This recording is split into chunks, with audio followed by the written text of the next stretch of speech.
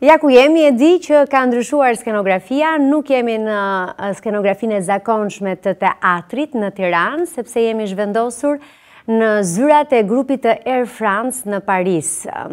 Tani unë e di që ju shkon në mendje si është atje, është shumë bukur, nuk pipëtin asgjë, vetëm merci dhe njerëz që punojnë në paqe. Por nuk kemi ardhur për godinën, kemi ardhur për takuar numrin 2 të grupit Air France, që ndodh është një shqiptar. Oltion Çarkaxhija, shkove në Kanada për të gjetur një punë. Cila ishte puna e parë që gjete? Këtë takove? Si janë ato fillimet? Jam gjithmonë kurioze të kuptoj në historitë e suksesit të njerëzve, atë pikën zero, atë ditën e parë. Kishim një zgjedhje të bënim me ti me shoqe që ishte Kanadaja ose Zelanda e Re. Sepse në mes të dyjave kanë programe emigrimi në bazë të pikëve që ti merr. Dhe duke qenë që Zelanda është shumë larg nga Shqipëria dhe gjithmonë është dëshira për të pas atë afrimitet me ato vend që unë e konsideroj si vetmin vend që është shtëpi, megjithëse mund të mos isha kthy për të punu, sepse s'kam punu kurrë në Shqipëri, kështu që nuk e di se si mund të jetë ajo ndjenjë. Ishte po prap vendimi ishte mbi atë bazë. Dhe çuditërisht përfundum në anën franceze të Kanadas, në Montreal. Dhe kjo ndodhi për arsye se prindë e mi kishin një mik të veten që ishte në Montreal, dhe u vendosëm në Montreal, megjithëse nuk flisja asnjë fjalë frëngjisht. Kështu që kjo ishte puna e fillimit. Puna e parë që kam bërë ishte në një kompani IT-e, në të cilën unë ndërtoja planet e biznesit. Ishte diçka komplet e kundërt nga ajo që kisha bërë në Shtetet Bashkuara, ku pata punu në një pozicion ku merja planet e biznesit të kompanive dhe i jepja shefit tim analizën, duhet investonte apo jo në pas të diligencës që kisha bërë. Sa vjeç ishe kur shkove në Kanada? Në Kanada kam qenë 2027. 27. Ishe i martuar, vajzat erdhën më vonë apo? Vajzat kanë lindur më vonë, i martuar kam qenë 19 vjeç. Që fëmi. Ke lindur i martuar. Kam lindur i martuar, po. Bashkëshorten e kam pasë në shkollë, kemi një jetë me njëri tjetrin. Është njeriu që mjeft më mirë në këtë botë. Si quhet ajo? Besa. Fakti që ja ku jeni sot me 2 vajza adoleshente që po rriten në Paris duke folur frëngjisht, tregon që ja ka vlejtur. Njeriu ndonjëherë qëllon shenjë që me të parë. Po, ka raste ndodhet dhe kështu ndonjëherë. Ishte rasti juaj. Ka qenë rasti. E konsideron veten me fat në përgjithësi? Definitivisht po. Definitivisht që e konsideroj veten me shumë fat. Te suksesi yt, çfarë ka peshuar më shumë? Fakti që ke qenë këmbgulës, fakti që ke qenë shumë i talentuar në punën tënde, ke qenë i zoti, ke qenë i shkathët, ke ditur të bësh zgjedhjet e duhura në një moment caktuar, instinktiv, nuk e di, çfarë ka prevaluar në rrugtimin tënd? Për mua të përdor pak shprehjen e kavajsve pa u fut në detajet e punës që unë kam bërë vetë për të arrit aty, kur thotë që thuj a mono zot më jep mend sa më lidhu shkurt, tjerat më jep fat. Definitivisht ka qenë fati, kam qenë në vendin e duhur, në momentin e duhur, jam pa nga njeriu duhur dhe ai njeriu më ka marrë dhe më ka ngrit në karrierë. Dhe unë kam bërë atë që do bëj çdo njeri në raste të tilla. Ka shumë njerëz që janë të mençur, ka shumë njerëz që punojnë shumë fort, nuk jam rast unik. Unike është momenti në cilin unë kam pas në karrierën time, ku kam pas njeriu në duhur në kohën e duhur.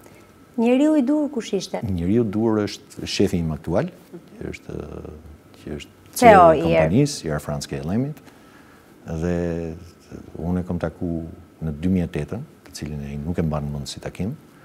Po vërtet, në mendjet e tij e kam taku në 2014 dhe ka qenë një takim rastësisht, sepse këtu hyn edhe fati.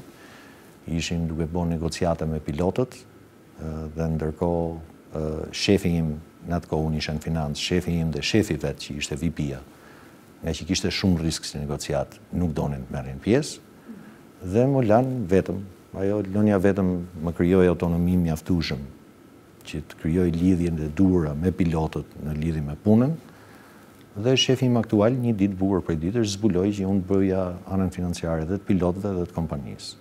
Dhe mbi atë bazë ju habit sepse nuk ndodh kurrë. në negociata me sindikatat. Ato kanë gjithmonë, sidomos një sindikat si pilotëve që kanë shumë të ardhura, ata gjithmonë marrin një kompani të jashtme për t'ju bë anën financiare. Dhe aty unë njoftëm, patëm suksesin e një marrëveshje 10 vjeçare, që është një nga marrëveshjet që është pa precedent në industri, nuk ka kompani që kanë në perëndim që të kenë marrëveshje 10 vjeçare me pilotët, ke Air Canadaja ne e patëm. Dhe mbi bazën e atij suksesi, fillova duke punu më afër me te. Ai pa disa gjona dhe më tha duhet mësosh anën komerciale dhe më lëvizi nga financa në anën komerciale dhe pastaj pjesa tjetër prodhi. Po tani pas kaq shumë vitesh, çfarë thot ai që vuri re tek ty që deshi që të kishte aty krahun e djathtë? Ai ka pak e unë diçka që ndoshta është e habitshme, është aftësia për të bërë lidhjen midis anës financiare të diçkaje, leximit e marrëveshjeve kolektive që janë komplekse se janë dokument legal, dhe lidhjen që unë jam në gjendje me ç'më thonë, të krijoj me njerëzit. Domethënë është afiniteti njerëzor, sepse në marrëdhëniet njerëzit janë njerëz. Kur erdhëm këtu në Francë, për shembull, njerëzit më thanë, je i çmend që do shkosh në Francë, do merresh me sindikatat, janë sindikatet më të çmendme në botë. Po nuk janë njerëzit janë njerëz, nuk ka rëndësi, janë shqiptar, janë francez, janë kanadez, janë amerikan, njerëzit kanë bazë vlerash të përbashkëta. Cili është sekreti i suksesit me ta, që të merresh vesh me njerëzit, ti bësh të dëgjojnë, të arrish, ta fitosh një negociat? Për mu dhe këtë e ka merit shefi im si formul. Ai ka 4 baza parimesh, që i quajmë si shtyllat kryesore të filozofisë që ka.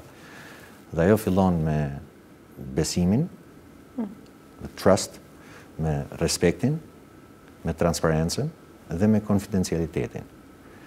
Dhe ti nuk mundesh të krijosh besim me njerëzit nëse ti nuk je transparent. Dhe transparencën atakon ne në anën manageriale që t'ju ja japim punëtorëve tonë, në mënyrë që të krijojmë atë besim, atë besimshmëri. Ti nuk mundesh të fitosh respekt nëse njerëzit nuk kanë besim ke ti, sepse gjithmonë do të shohin në dyshim, dhe nëse njerëzit shohin në dyshim, respekti është çelës i çdo marrëdhënie njerëzore që ti krijon. Dhe konfidencialiteti, në anglisht e kanë shprehjen shumë bukur, po ti asnjëherë nuk i tregon, më fal për shprehjen, brekët e palara botës. Kështu është. You don't show your dirty laundry.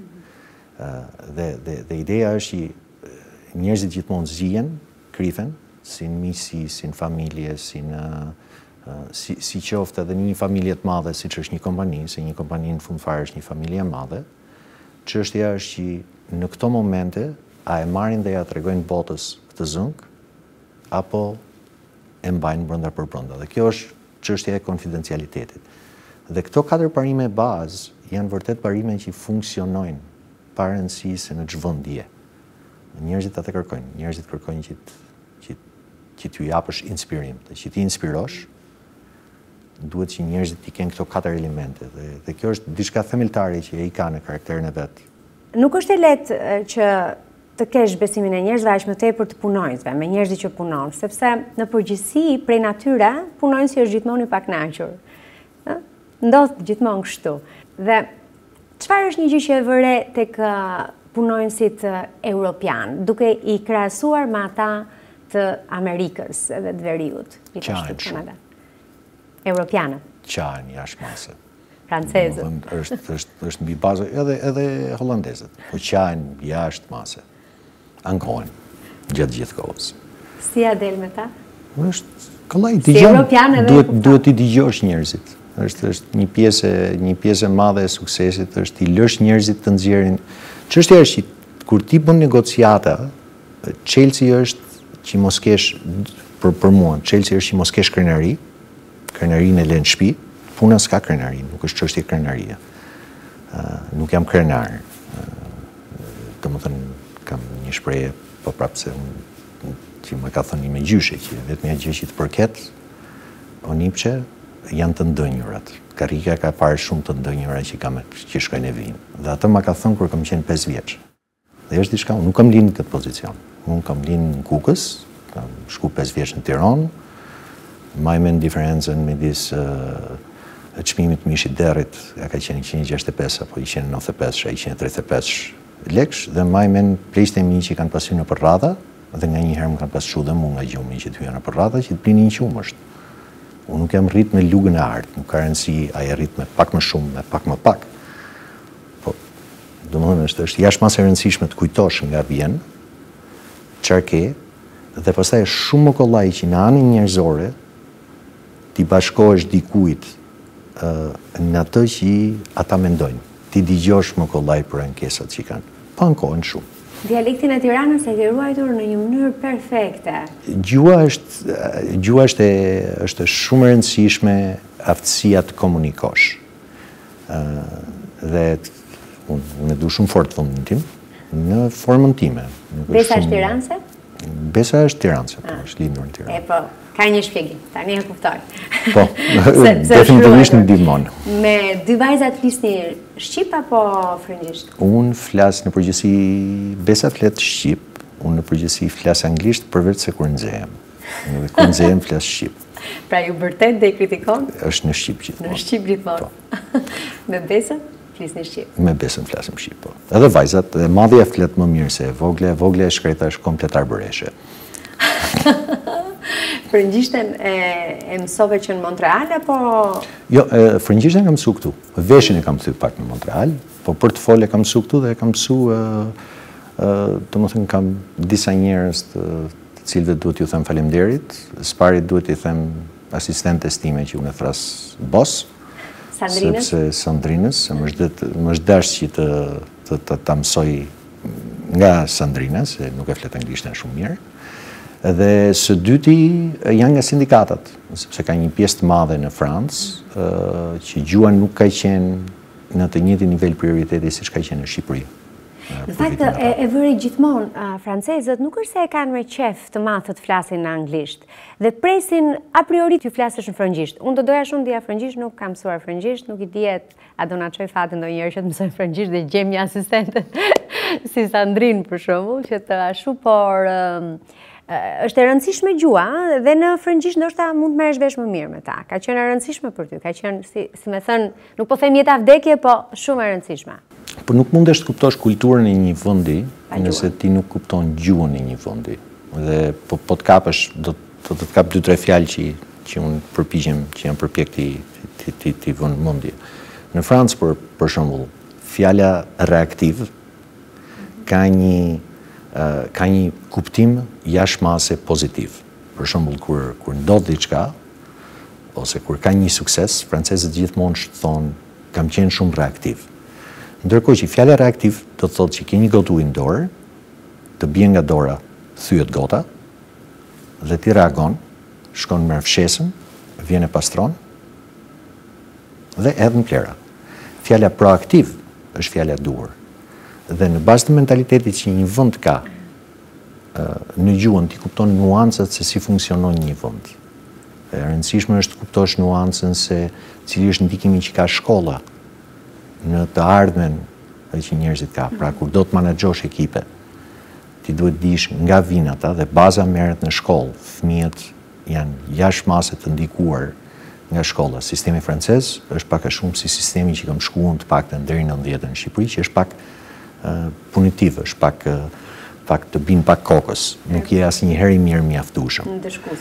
Është ndëshkues. Dhe mbi atë bazë formohen dhe karakteret dhe ti i shef në vendimarrje, i shef ose në mungesë të vendimarrjes. Oltion, ka një perceptim, është edhe lexim, edhe nisur nga faktet e shumta, që në përgjithësi Amerika, por dhe ajo veriore, ka më shumë meritokraci dhe emigrantët shqiptar, apo edhe të vendeve të tjera, po ne flasim për njerëzit tanë, për Shqipërinë, ja dalin më shumë për shkak se nuk janë ato paragjykimet, nuk është lufta aq e madhe. Në përgjithësi, ata që janë në Londër, Paris, Itali, nuk ka rëndësi Greqi, e kanë patur më të vështirë të ngjisin atë shkallaren e karrierës. Atë kanë ndihmuar fakti që ndoshta ishe në Kanada, edhe për të mbritur ku je sot, në një vend ku meritokracia është më e madhe dhe njerëzit nuk duan t'ia dinë shumë çfarë përfaqëson dhe cili je, por sa bën, si e bën punën tënde. Mendoj vërtet që në Amerikë të Veriut ke gjithmonë një shans që është një hap më shumë se sa ke në Europë. Po ka dhe në Europë plot shqiptarë, ndoshta se problemi është që të hypësh në piramid është si gryka shishes. Sa më lartë ngjitesh, aq më vështirë bëhet se aq më pak pozicione kanë. Por po t'i ka për shembull në eksperiencën time të kap shqiptarët e Montrealit kundrejt shqiptarëve të Francës. Shqiptarët e Francës në të përgjithshmen janë më të realizuar se shqiptarët e Montrealit, sepse kanë një histori tjetër. Kanë ardhur në Francë një pjesë e madhe, kanë studiuar në Francë. Janë integruar në shoqëri dhe ndoshta nuk kanë kap majat e pozicioneve, sepse është vështirë. Franca e ka më vështirë që t'ja arrish dhe t'ja dalësh direkt në maj, se duhet bësh një shkollë të madhe, siç e quajnë këta, duhet kesh koneksione, duhet kesh një mbiemër të saktuar. Po pra, do ishe bërë numri 2 i një grupi ajror si Air France, po t'isha këtu? Ja, absolutisht jo, po nuk do isha bo asë në Kanada, po mos kisha taku personin e duhur në kohën e duhur. Nuk është thjesht, nuk është më ndryshe as Amerika, as Kanadaj në drejtim të shanseve që t'japin, sepse gjithmonë ka të bëj cili është kampioni i jot në jetën tate, cili vendos me qenë personin që të tërheq për sipër. Edhe varet edhe egoja jote personale, se sa je ti një karakter që kërkon më të mirë nga jeta. Krahasimi që bëre mes shqiptarëve të Montrealit apo shqiptarëve të Francës, janë dhe kontekste sociale dhe kulturore të ndryshme. Disa emigrojnë thjesht për t'u dhënë fëmijëve një të ardhme dhe sakrifikojnë veten e tyre, disa që kanë studiuar dhe jetojnë këtu, është natyshme që do kenë një lloj standardi të caktuar, le të themi. Apo jo? Po patjetër që ambicia ka të bëjë. Por ambicia është një pjesë që unë thjesht e krahasoj aftësitë të ambicien me një masë njerëzish. Ka gjithmonë dikoj që është më i zgjuar, ka gjithmonë dikoj që është më punëtor, ka gjithmonë dikoj që është më ambicioz. Nëse nuk të jepen konditat e duhura që ti tregosh aftësitë që ti ke, mundesh që të kalosh gjithë jetën pa ja dalë ku duhet ja dalësh. Ka plot njerëz të talentuar dhe këtë ne shohim dhe ka artistët që është diçka që është fare unike. Domethënë Van Goghu ka vdekur i varfër me çdiun. Po në përgjithësi artistët. Dhe është bërë i famshëm mbas të asaj kohe. Po edhe të kësaj kohe, sepse mund të ketë artistë plot që janë të një niveli që është komplet të një niveli që njerëzit thjesht nuk e kanë pa. Nuk e kanë dëgjuar zërin e dikujt, nuk e kanë, është vështirë të bësh aktor, është vështirë të bësh pra ke nevojë you need your break. Ke nevojë që dikush të të hapi një derë, sepse ne jemi qenie sociale. Ka shumë pak njerëz që janë në gjendje që të arrijnë majat vetëm.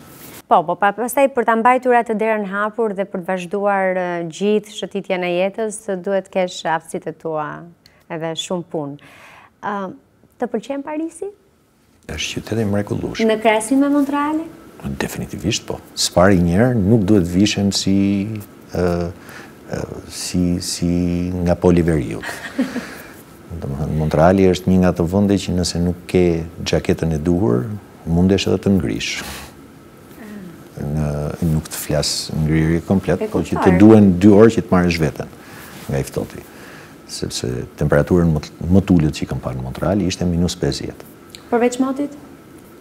Është proksimiteti me Europën, është qytet që është art. Në çdo ditë që ti e bredh, që shef diçka të re, francezët kanë një dashuri jete që është e pakrahasueshme.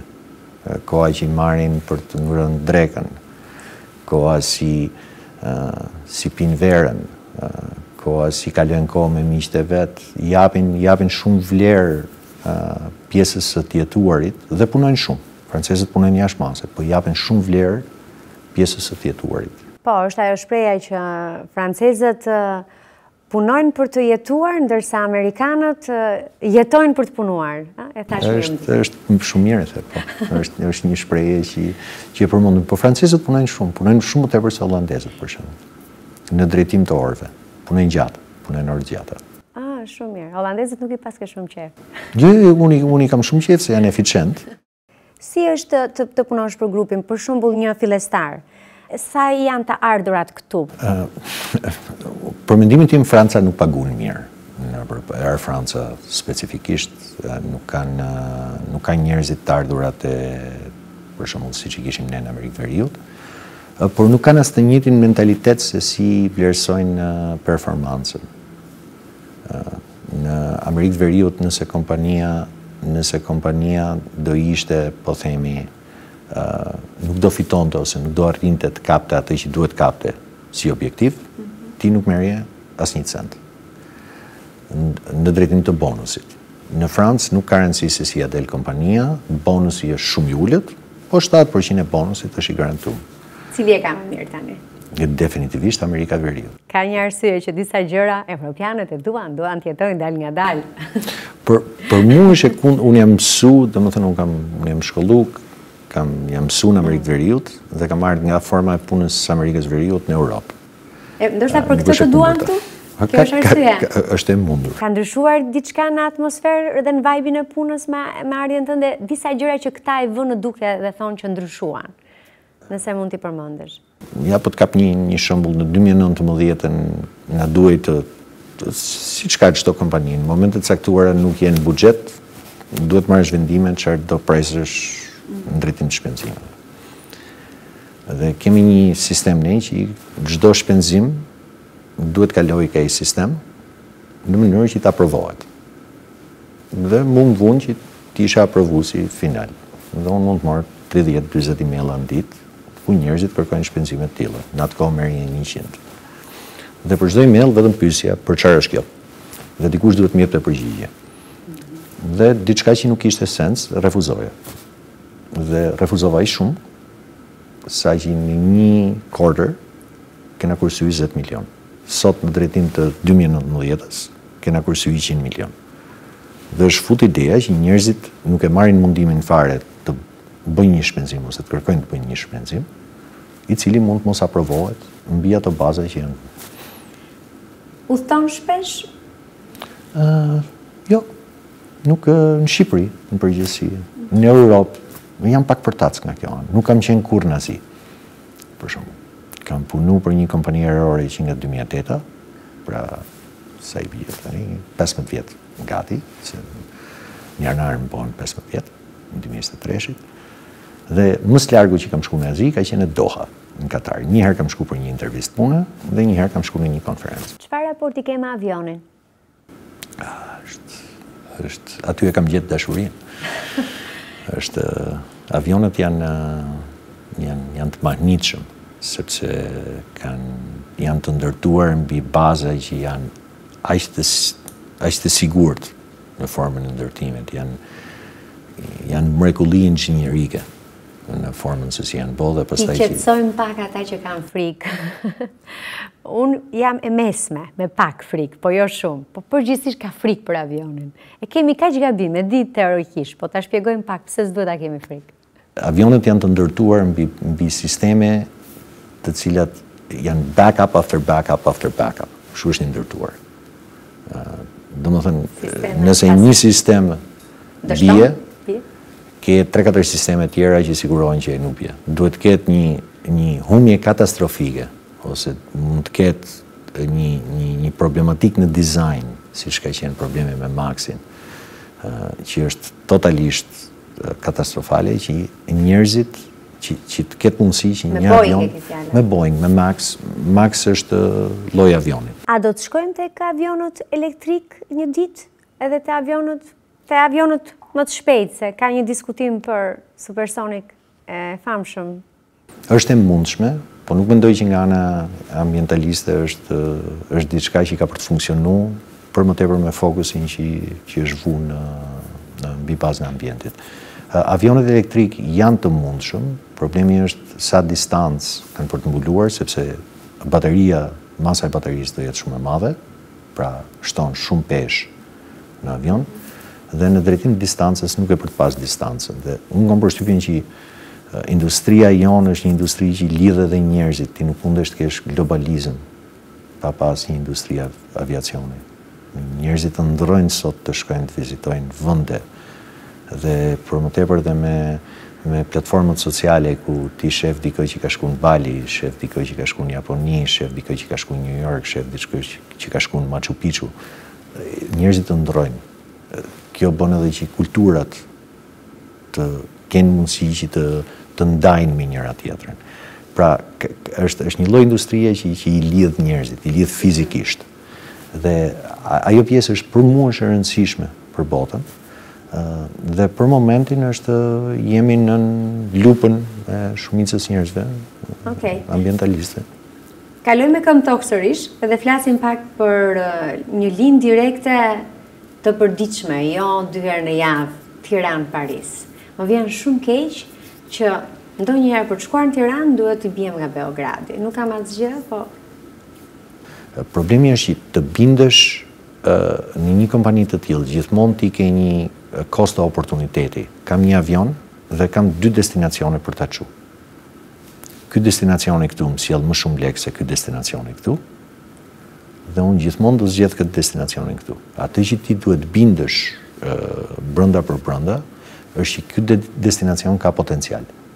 Dhe në atë potencial ne pranë fillojmë 2 herë në javë, pastaj ti zgjat sezonin. Pra ti shkon, po themi, nga fillimi majit, mesi majit, deri në mes shtatorit, fund shtatorit, sepse nuk e di se sa shpesh shkonin jug, po për shembull, mas 31 gushtit duket sikur dërmiu s'ka ekzistuar. Ka filluar të ndryshoj, po ndryshon kultura. Po shkojnë pak më shumë. Ata që kanë shtëpira. Pikërisht. Unë nuk kam qenë që ngushtë. Pikërisht, po një pjesë e madhe e njerëzve, unë kam përshtypjen që e kanë edhe sezonin të reduktuar, dhe patjetër që me zhvillimin e infrastrukturës, me hapjen e tunelit, me gjëra që do ju krijojë njerëzve më tepër mundësi të shkojnë më shpesh, me shkurtimin e distancës, patjetër që do shpeshtohet, por të bën dhe ty si kompani të mendosh, cili është sezonaliteti që ka një linjë, sa vlerë ka, cilët janë klientela që do kem, a janë klientel që janë vetëm familja dhe njerëz që shkojnë me pushime, ka klientel biznesi. Shiko, është si ajo veza pulën pula vezën, po të jetë edhe fluturimi i përditshëm, do ketë motiv më shumë. Se në momentin që nuk është edhe duhet i biesh pak si Magellani, ajo është pak dekurajuese ndoshta. Kështu që të dyja bëjnë njëra tjetrën, janë të lidhura. Absolutisht, po prap nga logjika ekonomike, se këto janë totalisht është, domethënë kur ti blen një avion që do të kushtoj $60 milion, është diçka shumë e shtrenjtë për ta çu diku që nuk është në gjendje të fitoj lekët e veta. Dhe Shqipëria definitivisht është linjë që funksionoi këtë verë, por në formën se si ne përpiqemi që ti ndërtojmë linja të tilla, është që ti zgjat sezonin dhe rrit frekuencat. Pra nga 2 herë në javë mund të shkoj 3 ose mund të shkoj 4 herë në javë, ose mund të shkoj 3 herë në javë. Pra është vetëm çështje parashe dhe çështje ekonomike dhe interesit të financave për kompanitë. A ka ndonjëherë të bëjë edhe politika? Mund të jetë edhe çështje politike në momente të caktuara? Mundet me destinacione që janë vërtet strategjike. Është e mundur, për shembull, kemi një destinacione që fluturojmë në Afrikë Perëndimore, ku Franca ka shumë influencë, ku ti definitivisht ke impakt politik. Kemi destinacione brenda Francës ne, që nuk ka logjikë ekonomike, quhen PSOs, pra shteti i jep një pjesë të mbulon një pjesë shpenzimeve të aty në linjave dhe ne i majmë ato linjat hapen sepse duhet lidhim një komunitet me një tjetër. Vërtet, ku ka dëshirë ka dhe... Po kjo ekziston në Kanada, kjo ekziston në Shtetet Bashkuara, kjo është diçka që është praktik norme, në përgjithësi në vendet internacionale, kjo nuk para ekziston përveç se nëse ka interesa vërtet shumë të forta politike dhe shteti është gati që të më mbuloj, unë fund fare jam një kompani private. Vjen me mall në Shqipëri dhe çfarë bën kur vjen në Shqipëri? Ku shkon? Çfarë bën për shtypje më shumë? Po kam prindrit në Shqipëri, kam vllajën në Shqipëri. Prindrit janë kthyer në Shqipëri, nuk janë më në Amerikë. Po, janë kthyer. E lanë Amerikën. E lanë. Me qef.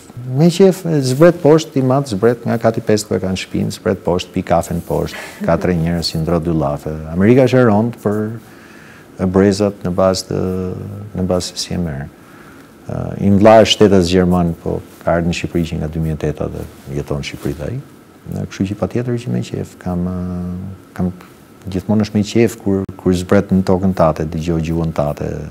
Kur e mbyll ditën e punës? Varet, në përgjithësi unë përpiqem si rregull që mos punoj mas orës 6, mos kem takime fizike mas orës 6. Po emailët vazhdojnë në çdo orar? Emailët, telefonatat mund të vazhdojnë në çdo moment të ditës. Numri 2 i grupit Air France e bën atë që bllokon emailët kur është me pushime apo në fundjavë? Ja.